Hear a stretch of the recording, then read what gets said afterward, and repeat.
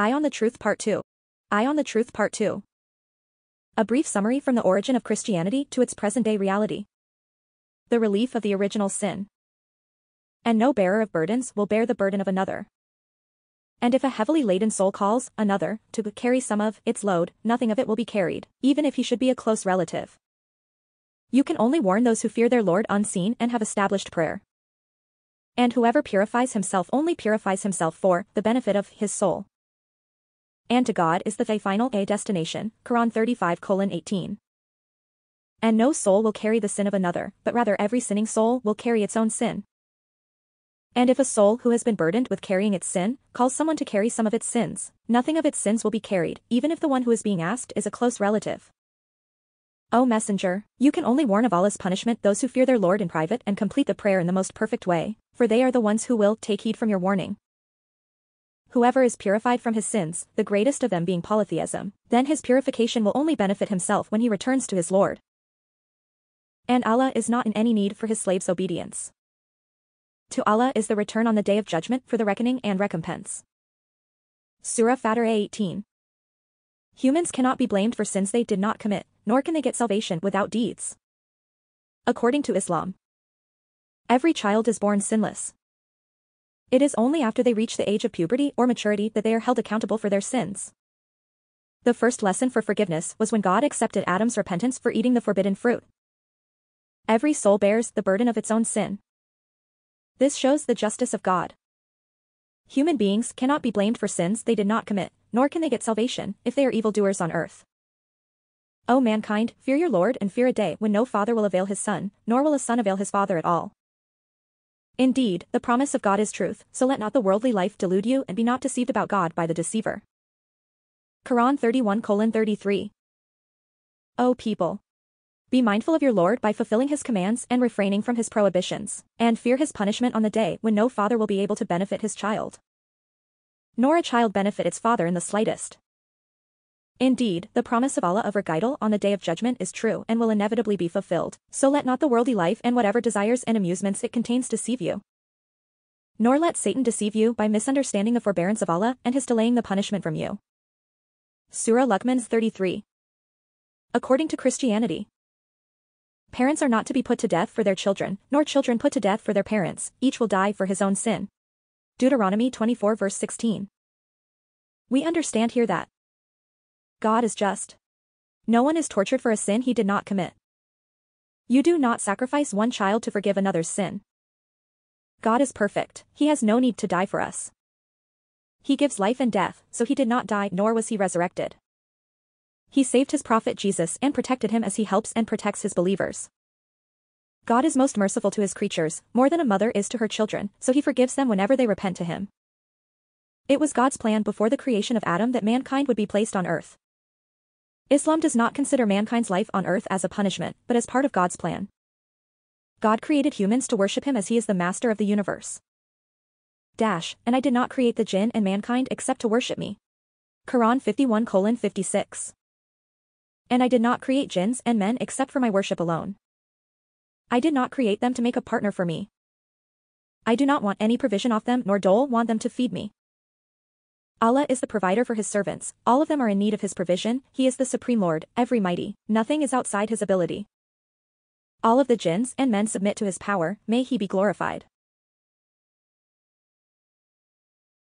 Surah Ad-Dariyat 56-58. And when your Lord said to the angels, indeed, I will make upon the earth a successive authority. They said, will you place upon it one who causes corruption therein and sheds blood, while we declare your praise and sanctify you? God said, indeed, I know that which you do not know. Quran 2:30. Allah tells his prophet and humankind that he said to the angels that he would put humans on earth who will give birth to other humans, to inhabit it according to his laws. The angels asked their Lord, trying to understand what the wisdom behind making the children of Adam guardians of the earth was, when they would ruin things in it and kill in it.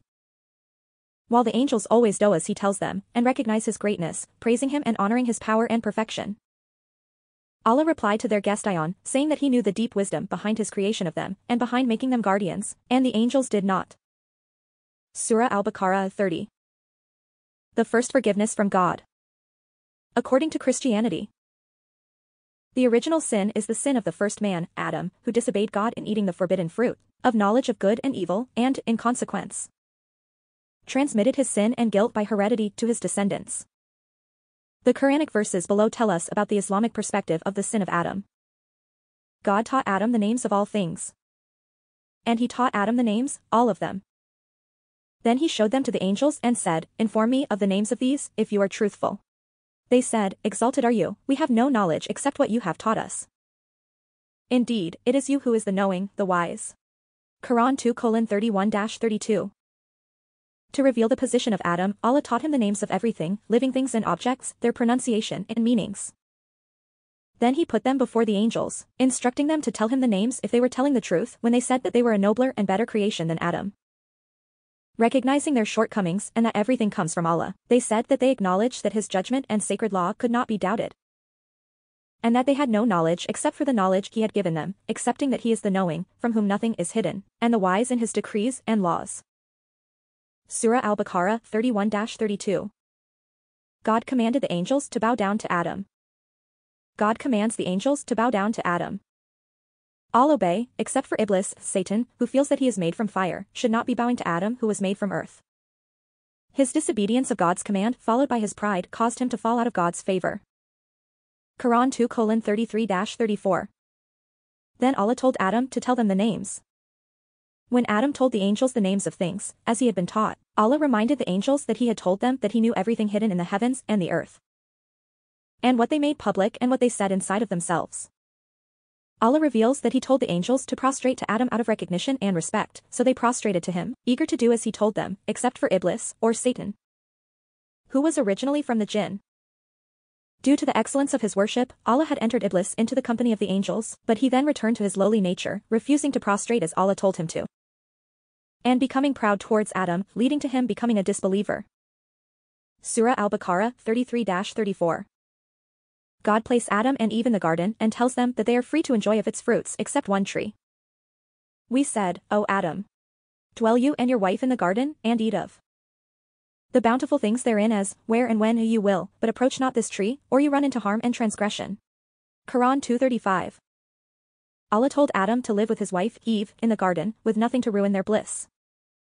They were instructed to consume the delightful food from anywhere in the garden, but also to avoid going near a particular tree which they were forbidden to eat from. If they ate from the prohibited tree, they would become wrongdoers for disobeying him. Surah Al-Baqarah 35. Satan deceived Adam and Eve into eating of the fruits of the tree, but Satan caused them to slip out of it and removed them from that condition in which they had been. And we said, "Go down, all of you, as enemies to one another, and you will have upon the earth a place of settlement and provision for a time." Quran 2:36. Satan did not stop whispering to them, trying to trick them, until he made them slip and fall by eating from the tree which Allah had told them not to. For this Allah sent them out of the garden, telling them and Satan to go down to the earth, some of them enemies to others, where they would stay and live, enjoying the good things there until their lifespan, and until the final hour arrived. Surah Al-Baqarah 36. Addition to the names of all things, God wanted to teach Adam how to repent whenever he sins.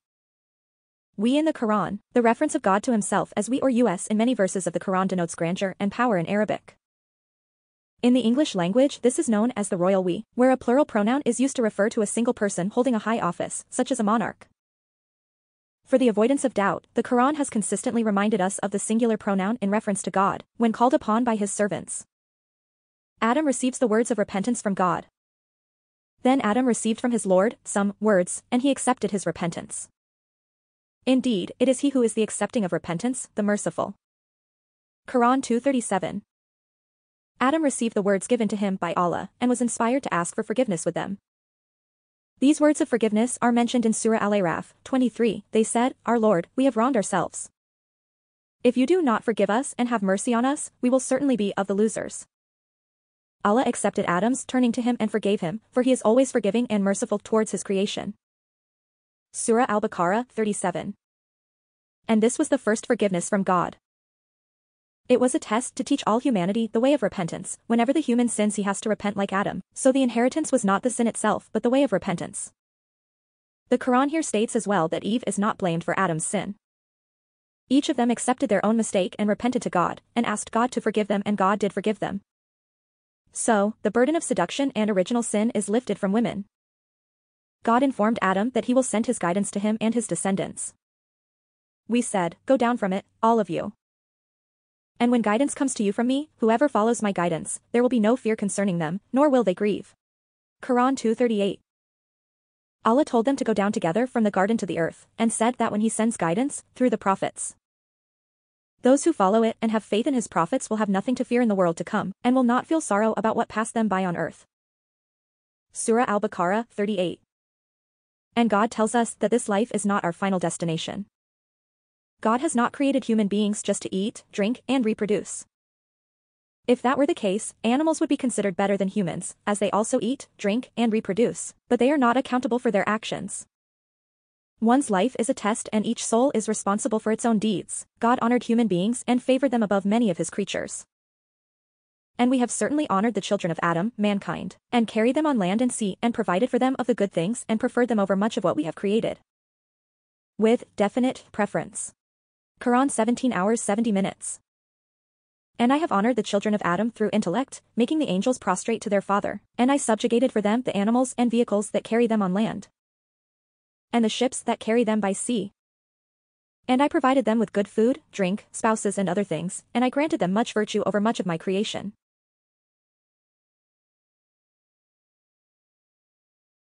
They must be grateful therefore for Allah's favors on them. Surah Al-Isra 70. From the time of Adam, God the Creator assigned the most righteous person as a prophet to his society to guide them. The Creator's message is to believe in him and worship him alone. After people slipped into moral decline and corrupted their prophet's message by worshipping other things or humans with him, he would send a prophet to remind them of this pure message. The messenger has believed in what was revealed to him from his Lord, and so have the believers. All of them have believed in God, the Creator, and his angels and his books and his messengers, saying, "We make no distinction between any of his messengers."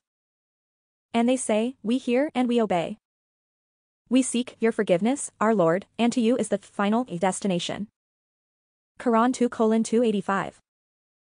The Prophet Muhammad, peace be upon him, believes in everything that was revealed to him by his Lord, as do the believers. All of them believe in Allah, all his angels, all his books that he revealed to the various prophets and all his messengers that he sent. They believe in such messengers without making any distinction between them. They say, "We have heard your instructions and prohibitions, and we obey you by following your instructions and leaving your prohibitions. We ask you to forgive us, O Lord, for in all our matters we return to you alone." Surah Al-Baqarah 285. While many of the prophets and messengers that God has sent to different nations are mentioned by name in the Quran, i.e., Jesus, Moses, Abraham, Noah, David, Solomon, Ishmael, Isaac, Joseph, etc., others are not mentioned. Therefore, the possibility that other famous religious teachers such as the Hindu lords Rama, Krishna, and Gautama Buddha were prophets of God cannot be rejected outright. We read in the Quran, "And we have already sent messengers before you, Muhammad. Among them are those whose stories we have related to you, and among them are those whose stories we have not related to you. And it was not for any messenger to bring a sign or verse except by permission of God. So, when the command of God comes, it will be concluded in truth, and the falsifiers will thereupon lose all." Quran 40:78. O Messenger! I have sent many messengers before you to their people, but they rejected them and caused them harm. The messengers were patient upon the rejection and harm they faced. From among these messengers are those whom I have related their stories to you, and those whose stories I have not related. It is not correct for a messenger to bring a sign to his people from his Lord, except if he, and may he be glorified, wishes for him to bring it. So, for the disbelievers to demand signs is wrong. When the decree of Allah for victory or judgment in favor of the messengers against their nations happens, the judgment will be made fairly. The disbelievers will then be destroyed and the messengers will be saved. At that point when the judgment is made between the servants, the people of falsehood will lose out by having put themselves in a position of doom by committing disbelief. Surah Ghafir 78. The story of Prophet Abraham.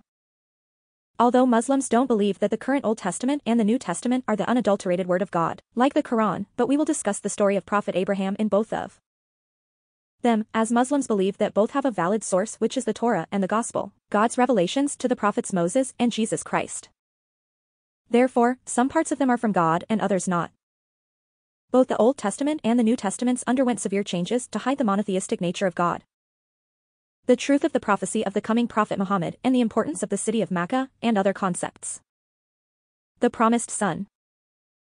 Say, O believers, we have believed in God, the Creator, and what has been revealed to us and what has been revealed to Abraham and Ishmael and Isaac and Jacob and the descendants, and what was given to Moses and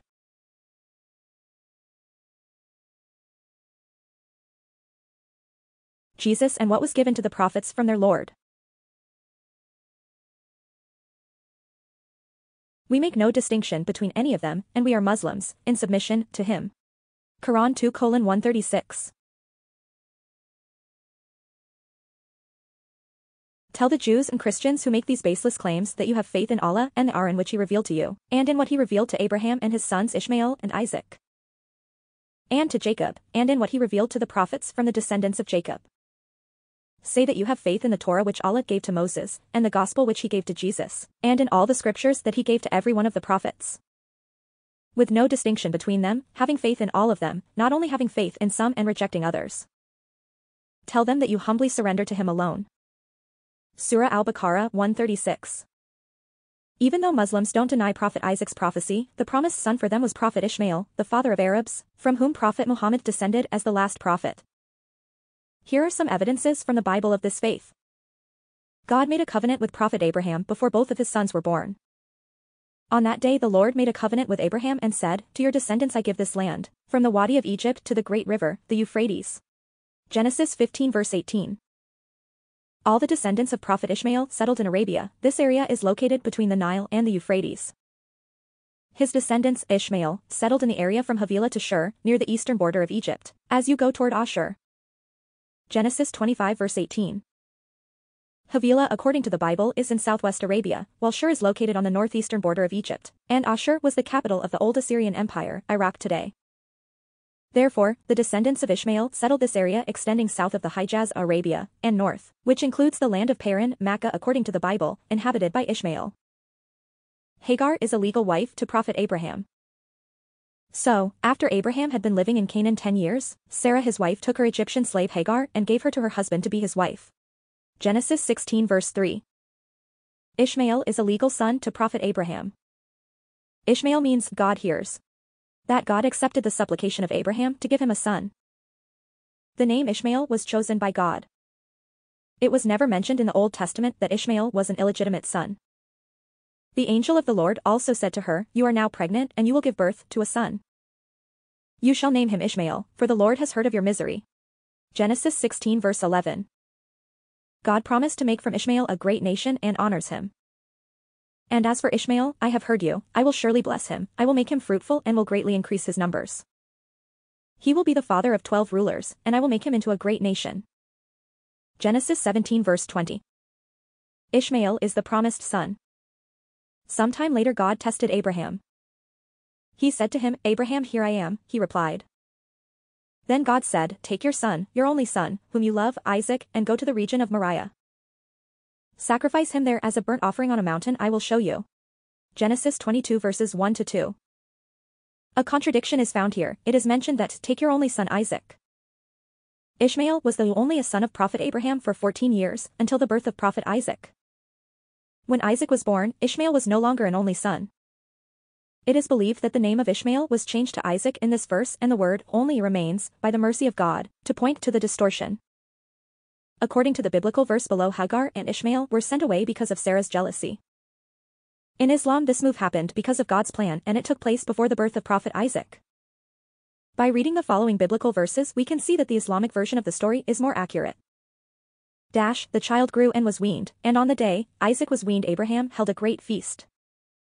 But Sarah saw that the son whom Hagar the Egyptian had borne to Abraham was mocking, and she said to Abraham, get rid of that slave woman and her son. For that woman's son will never share in the inheritance with my son Isaac. Genesis 21 verse 8. Early the next morning Abraham took some food and a skin of water and gave them to Hagar. He put the child upon her shoulders and then sent her off with the boy. She went on her way and wandered in the desert of Beersheba.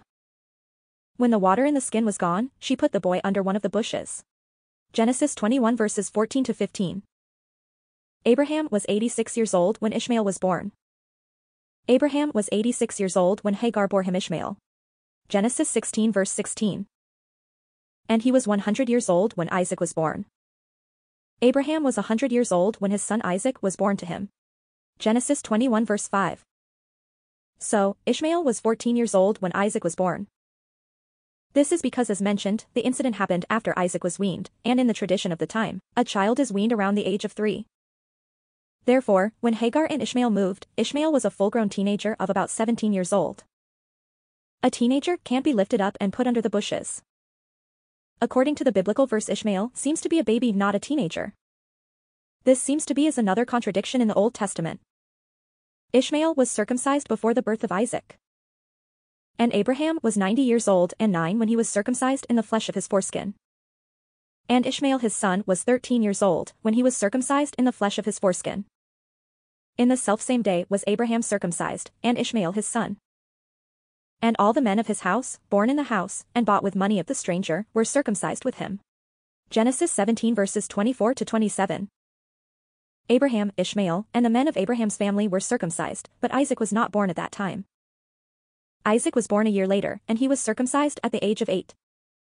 And Abraham circumcised his son Isaac being 8 days old, as God had commanded him. And Abraham was 100 years old when his son Isaac was born unto him. Genesis 21 verses 4 to 5. So, when the covenant was made, circumcision and sacrifice, Abraham was 99 and Ishmael was 13. Isaac was born a year later, when Abraham was 100 years old. Abraham is a pure monotheist. Prophet Abraham is the ancestor of Judah, whom the Jews came from. So, Abraham cannot be a Jew simply because he came before Judah. Abraham was neither a Jew nor a Christian, but he was one inclining toward truth, a Muslim monotheist. And he was not of the polytheists. Quran 3 hours 67 minutes. Abraham was not a Jew or Christian in belief, but he was opposed to all false religions and obedient to Allah alone. He was also not one of those who ascribed partners to Allah, contrary to the idolaters of the Arabs, who claimed to follow his belief. The people who are most entitled to claim a link to Abraham are those who followed him in his time, as well as this Prophet Muhammad, peace be upon him, and those who have faith in him from this nation. Allah helps and protects the believers. Surah Ali Imran 67-68. As it was mentioned in the introduction, Judah taught his people the religion of Prophet Abraham, which is pure monotheism, belief in one God and unifying him in worship. This is the exact definition of Islam. The religion which started from Prophet Adam and continued with the coming of Prophet Muhammad, thereby shifting the religious leadership to the Arabs and the direction of the prayer to Mecca, the Promised Land. When Jesus Christ was asked about the place for worship, he stated that worship will be conducted at a new place other than Jerusalem. This is an indication of changing the direction of the prayer from Jerusalem to Mecca and shifting of the religious leadership from Israelites to Arabs. The woman said to him, "Sir, I perceive that you are a prophet. Our fathers worshipped on this mountain, but you say that in Jerusalem is the place where people ought to worship." Jesus said to her, "Woman, believe me. The hour is coming when neither on this mountain nor in Jerusalem will you worship the Father. You worship what you do not know, we worship what we know, for salvation is from the Jews. But the hour is coming, and is now here, when the true worshippers will worship the Father in spirit and truth, for the Father is seeking such people to worship him. God is spirit, and those who worship him must worship in spirit and truth. John 4 verses 19 to 24. Jesus spoke here about true believers who will worship God in a place other than Jerusalem. In the New Testament, Jesus refers to a stone rejected by builders, and then the stone became the cornerstone. It is also mentioned that the kingdom of God will be taken away and given to a people that will produce its fruits. Jesus said to them, "Have you never read in the scriptures, the stone that the builders rejected has become the cornerstone? This was the Lord's doing, and it is marvelous in our eyes?" Jesus Christ said, "Therefore I tell you that the kingdom of God will be taken away from you, Israelites, and given to a people who will produce its fruit." Matthew 21 verses 42 to 43. According to the Islamic version of the story, Prophet Abraham took Ishmael and Hagar and settled in Mecca, Paran in the Bible, a city where the valley of Baca exists. Our Lord, I have settled some of my descendants in an uncultivated valley near your sacred house, the valley of Baca in Makkah, our Lord, that they may establish prayer. So, make hearts among the people inclined toward them and provide for them from the fruits that they might be grateful. Quran 14:37.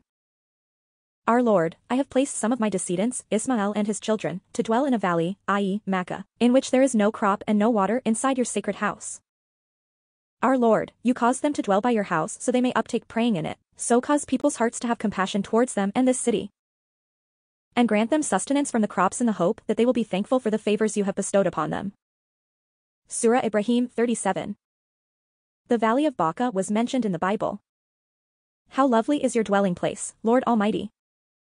My soul yearns, even faints, for the courts of the Lord, my heart and my flesh cry out for the living God.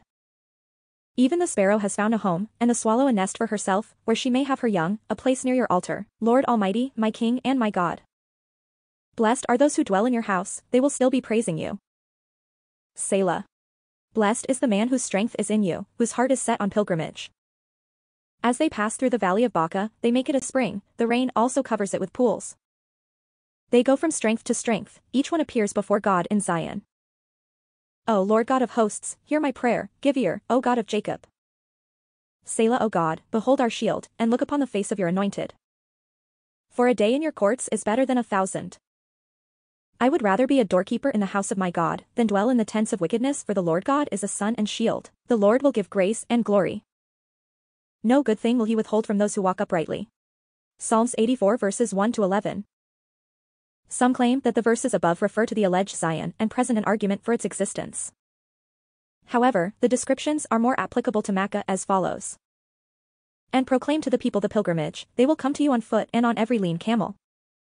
They will come from every distant pass, that they may witness benefits for themselves and mention the name of God on known days over what he has provided for them of sacrificial animals. So, eat of them and feed the miserable and poor. Quran 22:27-28. Proclaim amongst the people, calling them towards pilgrimage of this house I ordered you to build.